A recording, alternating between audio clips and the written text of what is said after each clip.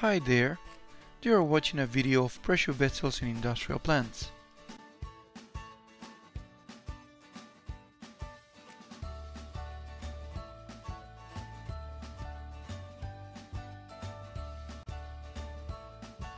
There are different ways to support pressure vessels, depending on numerous factors: location, space available, process, operation, etc. The three types of supports most used in pressure vessels are skirts, legs, and saddles. In terms of supports, the critical equipment are vertical, slender, and large diameter horizontal vessels. It is worth mentioning that in some cases, horizontal vessels are supported on sand beds. This is a common practice for varied horizontal pressure vessels. In other cases, horizontal pressure vessels are placed on concrete or steel piers. The design of the saddles in this case is exactly the same. The only consideration to take into account is that the loads transmitted to these piers must be minimized so that the cross-section is as small as possible.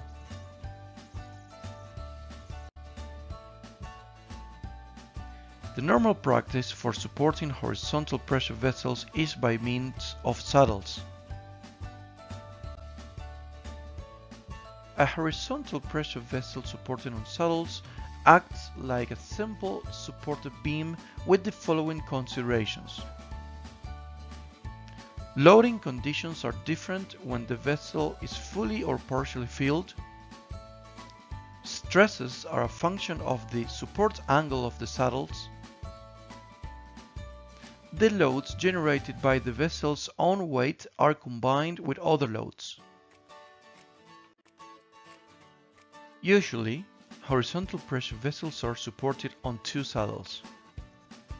The use of more than two saddles is unnecessary and should be avoided.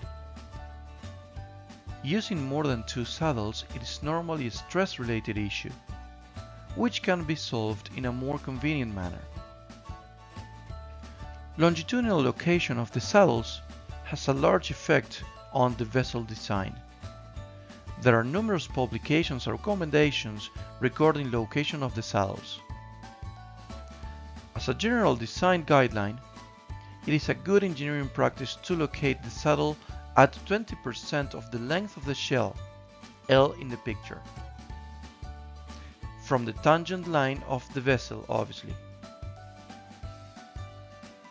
Also, the recommended support angle for the saddle is 120 degrees.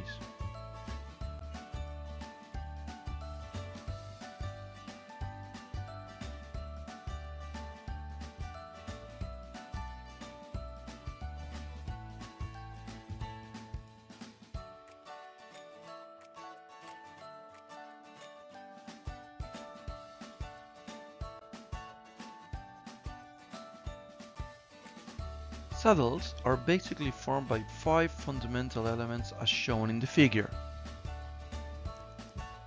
reinforcement pad, ribs, base plate, anchor bolts, and the web.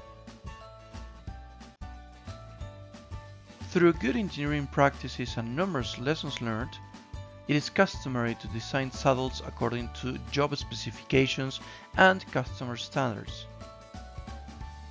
Depending on the dimensions of the equipment, the configuration of the saddle to support the vessel is chosen. The standard shown below applies to most pressure vessels supported by saddles. However, each of the elements must be checked.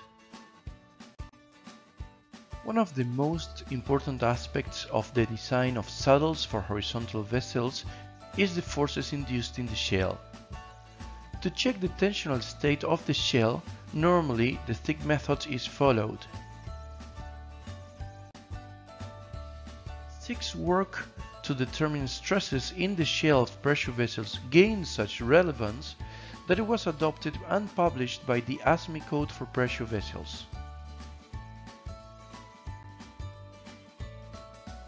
methodology for the determination of the stresses in the shell and heads of a horizontal pressure vessel supported on saddles was first published in 1951 by L.P. Sick. Saddle-supported horizontal cylindrical vessels are under the following loadings and stresses: bending longitudinal stress, tangential shear stress, and circumferential compression and bending stress.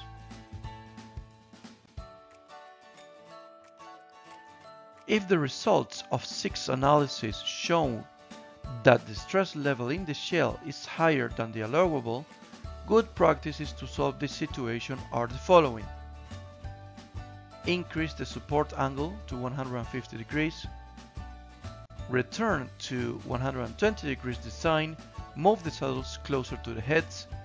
This way the stiffness provided by the heads is used. Keep the saddles closer to the heads. Increase the angle of support up to 150 degrees.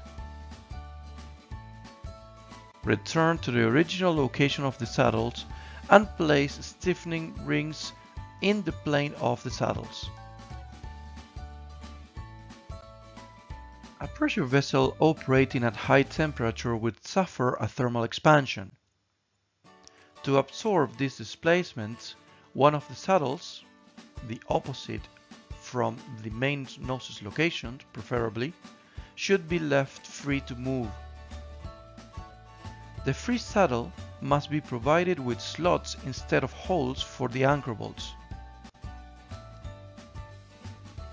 The length of the slots should be determined according to the magnitude of the expected displacements.